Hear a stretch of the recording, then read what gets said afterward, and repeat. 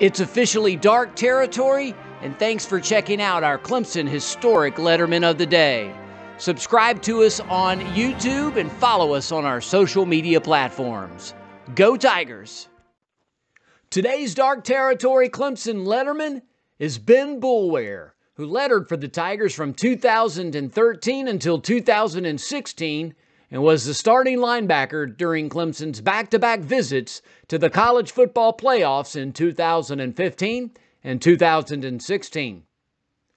Boulware posted 352 tackles, 26 tackles for a loss, 8.5 sacks, 5 interceptions, 41 quarterback pressures, 10 pass breakups, 6 caused fumbles, and 4 fumble recoveries in over 2,100 snaps and 53 games for the Tigers.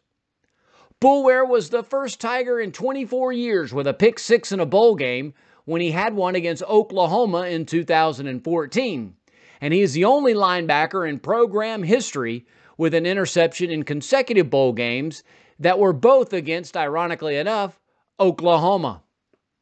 Boulware had 17 career double-figure tackle games, and Clemson was 16-1 in those games.